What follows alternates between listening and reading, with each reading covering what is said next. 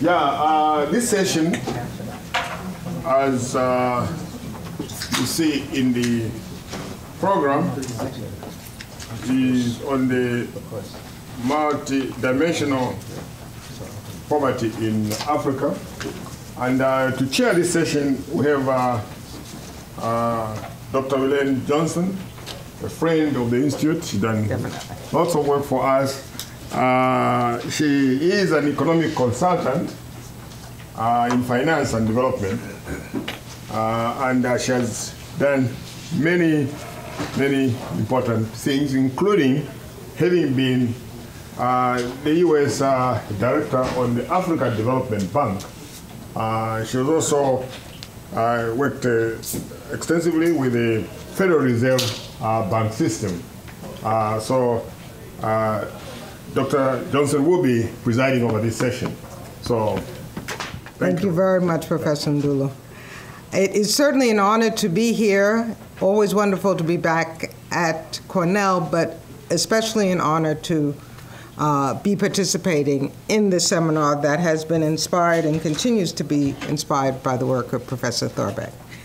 I am glad that we started off with such a stimulating keynote speech, because the presentation really relates to work that I've been doing in terms of banking in Africa, and more recently with the Grameen Foundation. There is an effort to measure poverty, and they have a Progress Out of Poverty Index. And certainly many of us have benefited from the index that Professor Thorbecke himself developed. But what we will be discussing in this panel is the measurement of poverty in a way that we hope will provide some guidance for the types of interventions that may be useful to alleviate it. Professor Ndulu referred to The Economist. The Economist must have known we were going to have this panel, and just last week they had an article on the multi-dimensional poverty measures that have been developed at Oxford. One of our speakers will be from there, but our first speaker is Professor James Foster, who will speak about multi-level development goals. I will simply present the names of the speakers and then allow them to come up because you have their bios. And I think we're even more interested in what they have to say than the titles or institutional affiliations that they have. But following Professor Foster will be Sabina Alkire, who comes to us from the Oxford Poverty and Human Development Initiative that I just mentioned. And the last speaker is Stephen Younger, who is in Ithaca, an economist in residence at the Department of Economics of Ithaca College. So I'd like to very quickly turn over the microphone to James Foster. Well, it's really great to be back here at Cornell. I spent 4 glorious years here many years ago with the likes of Eric Thorbecke and Gary Fields, my own advisor, Mukul Majumdar. I see him back, Henry Wan. It's just exciting to come back to a place that I'm so familiar with, and it's such a fine part of my life. In fact, that which led to where we are where I am right now in my work, my research. So thank you all for the contributions you've made over the years to me. I'm going to talk today about a way of thinking about development goals. You know, we're in that post-2015 sense of things right now. Everyone's saying we ought to measure this, do that. And so the substance of my talk today will concern not which indicators are the right ones and all of that, but just how we might take it all and put it together to make better sense of what there is out there. And also I want to make a comment about what there isn't out there, which is the adequate data that would allow us to conclude anything over time and space about development. So the themes today: development, measurement, and then some examples to show how the measurement approach might actually be brought to bear in this context. Well, we know that there's many sources of data that lead into the MDGs, census, survey, administrative data, but there's a lot of data problems. For over 35% of countries, no trend data on 2/3 of the MDG indicators. This is jarring.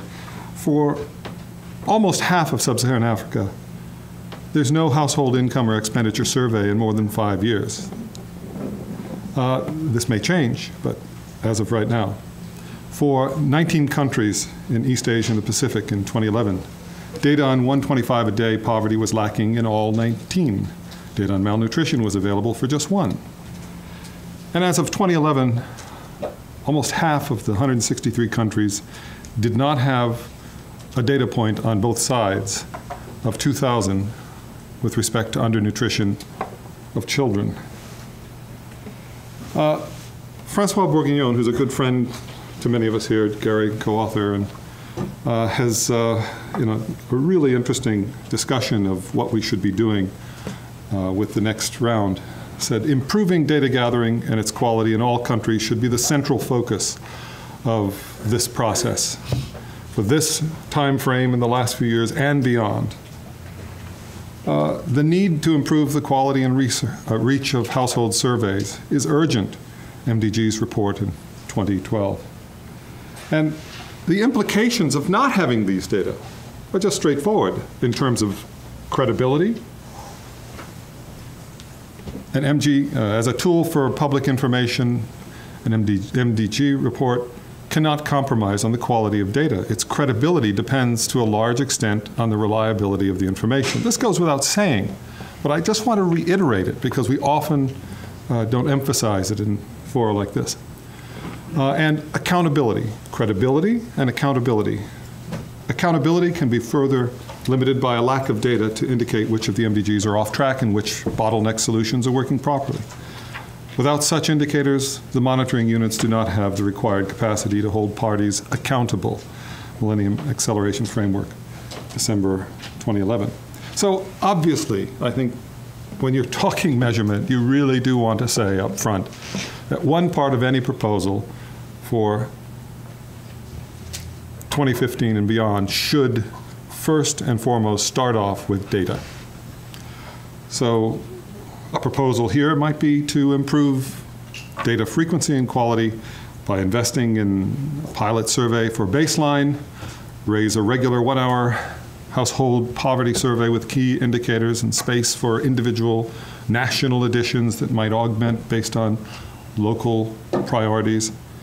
And in fact, this could decrease the actual cost of providing information, because right now it's willy-nilly being gathered from here and from there, and contractors are being paid. If it were all done up front, ahead of time from one source, it could actually be cheaper to go this route. All right, so that being said, let's talk now about measurement. Well, measurement is, of course, the lens through which progress is revealed. Currently, we have this dashboard of indicators that indicate, where things are, what our goals are. There's no summary measure at all. And the justification for leaving it in dashboard form is, like most of the time when we have dashboards, well, we can't really put together apples and oranges. Okay? But there's tremendous drawbacks of dashboards. As communications instruments, one frequent criticism is they lack what has made GDP a success: the powerful attraction of a single headline figure, allowing simple comparisons of performance. And this is from the Stiglitz-Sen-Fitoussi report. And I want to emphasize, this is not just marketing. This is what really facilitates engagement, monitoring, good governance, and accountability. is if people can actually communicate about something they hold in common, such as a headline figure. And there's a good discussion of this in Duncan Green's blog with respect to traction. How do you actually take and hold countries accountable and other people accountable? And to do so through league tables, where you actually put on the performance of countries in a region and they can compare one against the other. Dashboards are notoriously bad for coordination.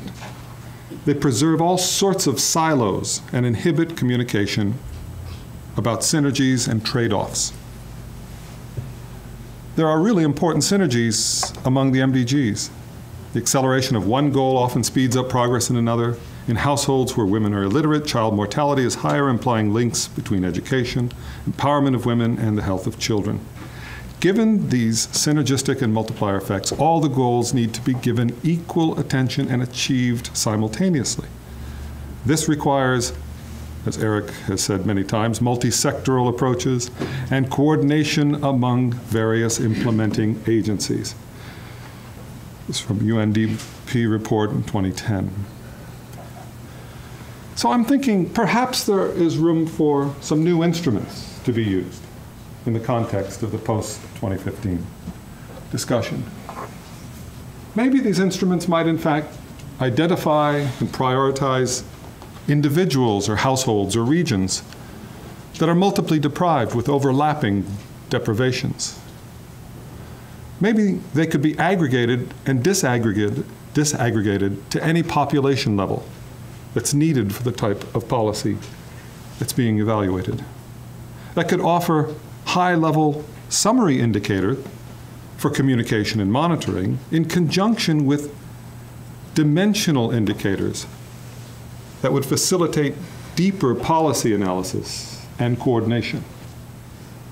So hence the multi-level development measurements can be transparently tailored by countries themselves or by localities within countries to fit local policy needs for greater ownership and for greater traction, and might be able to apply to the type of data we actually see out there. These categorical, ordinal data, where you really can't say how far the progress is moving except in a kind of ordinal way. If you can incorporate all of these desiderata into a new instrument, wouldn't it be useful? Maybe there is a good reason for proceeding along this line. Of course, before, there really was no such instrument available as far as I could see, hence it wasn't implemented at all. Well, it turns out that many countries have been exploring new types of technologies for poverty measurement, beginning with Mexico in 2006. And these new technologies, I think, can be incorporated quite nicely in this context. So the question that I'd like to start now is to pull us back into poverty measurement and say, hey, how can we evaluate poverty when there's many variables or dimensions of well-being to look at? The background papers for this part of the discussion are given here, co-authored papers with Sabina, and actually we're missing a few here, but there's a number of them with various co-authors. And the application to MDGs, Alkire and Sumner, paper a long time back, a few years back with Sabina. And then perhaps the most interesting new discussion, Duncan Green's entry in his blog, at last, a sensible proposal for post-2015. Have a look. All right, the methodology, AF for Alkire Foster, emulating FGT,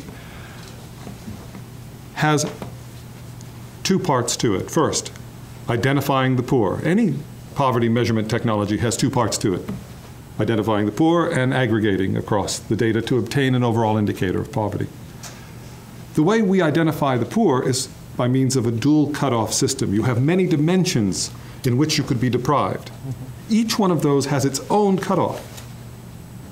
Okay, so that's the first type of cutoff. The second cutoff is the poverty cutoff, by which you see how intense the deprivations are in breadth, if you will. How many deprivations do you have? Many? You're multiply deprived enough, you're considered poor, and there's another cutoff called the poverty cutoff. Identification. Aggregation is done by means of an adjusted FGT. I'll focus primarily on the simple one here, the adjusted headcount ratio, not the gap equivalent and the FGT equivalent.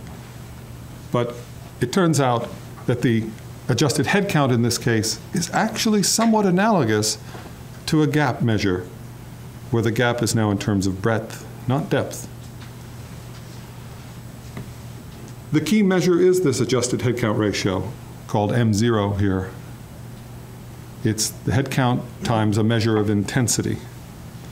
H is the share of population defined as poor, or the incidence, the headcount ratio. And A is the average breadth or multiplicity of deprivation people suffer at the same time, the intensity of poverty. All of this crucially relies on having data on the joint distribution. To know if you're multiply deprived, of course, I need to know whether you are deprived in more things at once, and many things at once. I can't simply use data on education here, health here, income here. That's anonymous. I have to be able to take a look at a person or a family, or if we go up the ladder of aggregation to a region, a village, and see how that unit is multiply deprived. So a joint distribution is crucial for this approach. The concept is poverty as multiple deprivations. And this is very similar to notions, intuitive notions that are used by NGOs like BRAC. And as I said, it obviously depends on the joint distribution. It can be used with ordinal data. Dirt floors are fine to be part of the data, dirt versus covered floors. And the whole point of this is really to convert this qualitative data into a very simplified quantitative form, a kind of dichotomized form that can then be aggregated to obtain an overall indicator. Once you've done this, you have an indicator that's really quite transparent. It's defined by what variables you use, the deprivation cutoffs, the deprivation values. Well, it may be the case, like Mexico, that you would say income is half as important, it's equally as important as all the social variables. So we'll split it in half, with income given equal weight as all the other variables. So that could be the case. Once you've decided what the values of each deprivation would be, and you can transmit that information to someone else who can use those to construct the same index. Continuing, you must know the poverty cutoff as well as the deprivation cutoffs, deprivation values, and variables. Once you have all of that, you can take the book, hand it to someone else, they can calculate it themselves. In fact, they can calculate it and perform robustness exercises to see if you did it right, to see if maybe a little change would change things.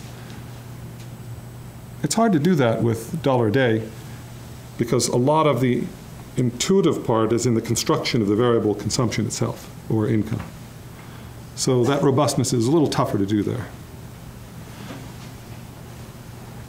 It can be replicated, as I said, and tested for robustness.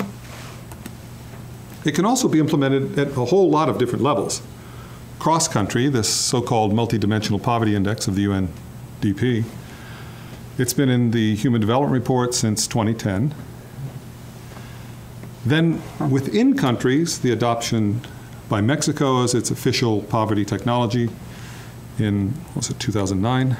Colombia, more recently. El Salvador is en route to doing it, and a host of other countries. And within countries, states, 2 states in Brazil have adopted it as the official way of evaluating poverty. Local village level, this can be implemented quite simply as a participatory exercise and has been implemented in Dominican Republic, India, Bhutan, many exercises. People understand it. They get it. What's important to you in terms of poverty? Here are the dimensions. What qualifies as being not deprived or being deprived? Cutoffs. All right, how much deprivation does it really take to be poor? Chop.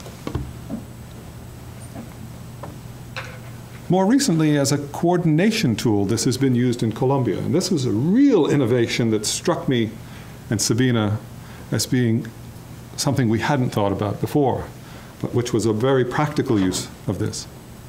That the committee of ministers of finance, of education, of health, all attend a meeting on a regular basis with the president, and they discuss poverty alleviation in the context of this measure.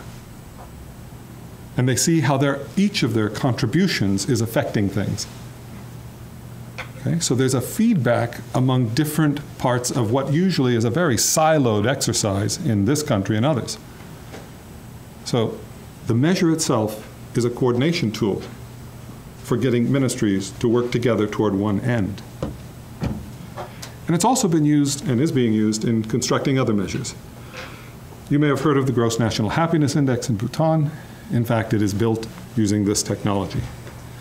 Sabina Halakar has contributed greatly to this exercise. Women's Empowerment in Agriculture Index by Feed the Future Initiative in DC. USAID, IFPRI put in their OFI.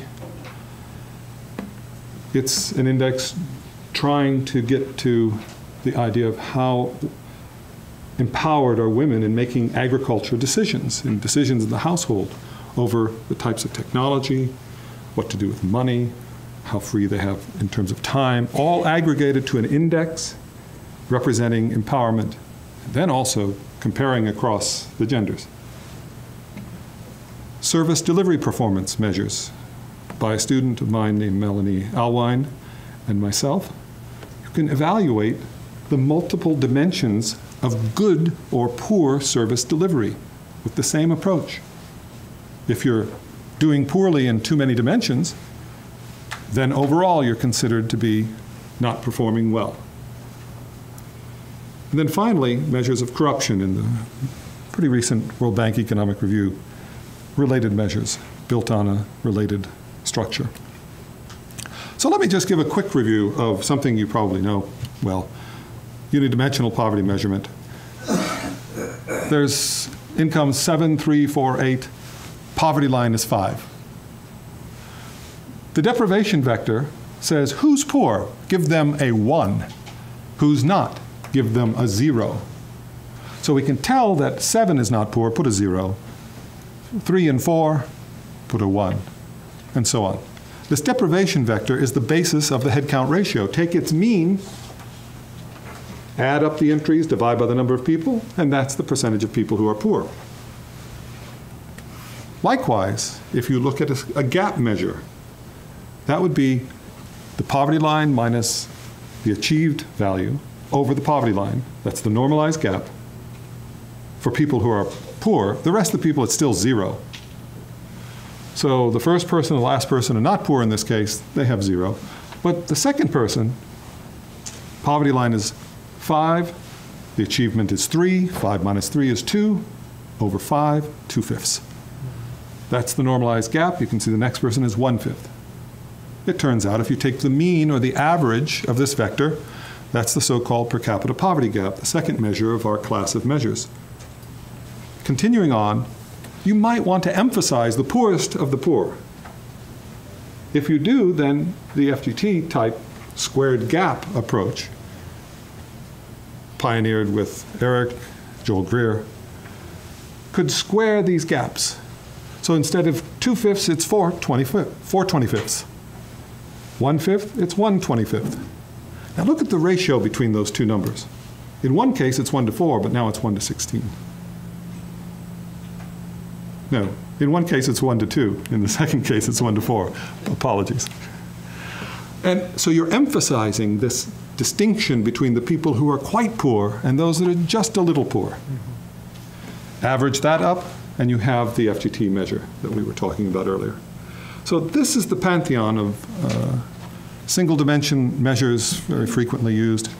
And I think that the main reason why they're used so frequently is that they can be decomposed by population subgroups. It's extremely helpful to do so.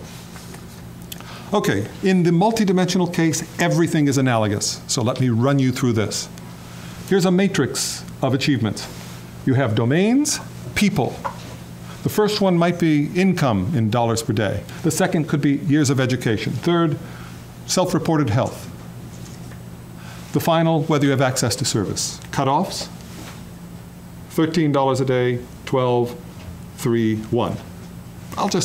It seems intuitive. You have to achieve, for the context that we're looking at here, say US environment, 12 years of education constitute, if you don't have that, you're deprived. Self-reported health, if it's poor, right, or fair, then you're considered to be deprived. James, excuse me, I think you misspoke. You said dollars down there. You didn't mean dollars. You meant years of education. Oh, yes, actually, 12 is years of education, but 13 can be dollars a day. Okay. Okay, sure, sorry. So here's the data. Here are the cutoffs, deprivation-wise. These are the ones that fall below the cutoffs, the ones with a line underneath them. So those are the ones we'll be concentrating on. In fact, we could do the same thing we did before with the deprivation vector. Now we have zeros and ones. 1 if deprived, 0 if not in that dimension. So this gives us a very compact way of saying who's deprived and in what. We might want to ask, who's poor? Well, one way of thinking about who's poor is in terms of how many deprivations the person has. So I've given you that count of deprivations to the right-hand side. 0 for the first person, 2 for the second, 4, 0, 2, 4, 1. Who's poor? Well, let's go back one second. I think the first person's probably not deprived in anything. I think the last person, the third person, is probably poor. It's the other two that we're kind of concerned about here. And so our approach is to say, we should pick some cutoff that prioritizes the people who are the most poor and leave people, let's say, having one deprivation as not being in the first group priority. That's the way we're identifying who is poor. It's a little bit crude, but it's a way of moving forward. Under this definition, if a person has 2 or more deprivations, you're considered to be poor. So that leaves person 2 and person 4 being poor, but the final one not. These are the people who are most multiply deprived. The next step, aggregation. Aggregation. We begin by censoring out the person who isn't poor, and we take the incidence and imagine, could that be a good way of measuring poverty in this world? Maybe not, because it turns out that if you were to increase the deprivation of person 2, you wouldn't see that reflected at all. So to incorporate this notion of intensity of poverty, we include more information, and that's on the deprivation share of each person.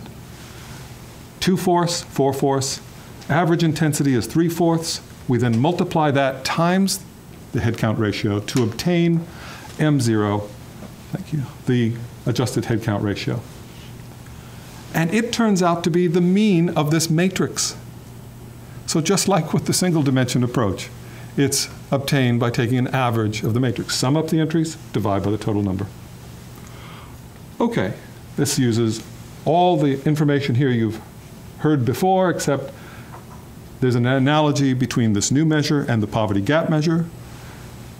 One of the key aspects of this measure is that you can actually decompose it again into the deprivational contributions to poverty, thus allowing policy to be guided by how much deprivations in a particular dimension are impacting poor people. The MPI, so what we have here is a headline for communications and monitoring, but we can also break it down into a coordinated dashboard that's coordinated with the headline for understanding better what's going on. An example, number 1, MPI, 10 indicators. You probably have seen this before, but I'll just mention into 3 different dimensions, and then down into 10 indicators: health, education, living standard. Differential values in proportion to the areas of the little rectangles. A person is considered to be deprived, to be poor if deprived in at least 33% at the same time. The MPI, Multidimensional Poverty Index, is an M0 measure. It's incidence times intensity. Here's an example from the recent Human Development Report.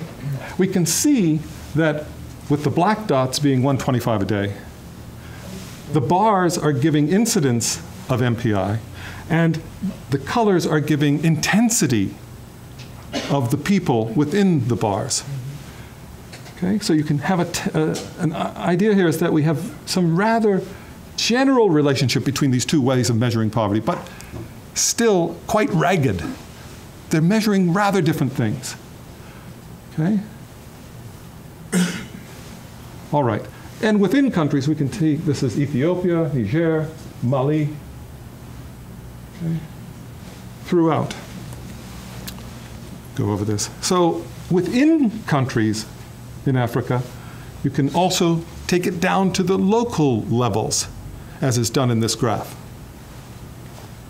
You can evaluate trends over time, and here's an example of Nigeria. Overall, this is the picture, but the 2 regions, South-South, has a very different decrease in deprivation. It's negative, means decreasing deprivations.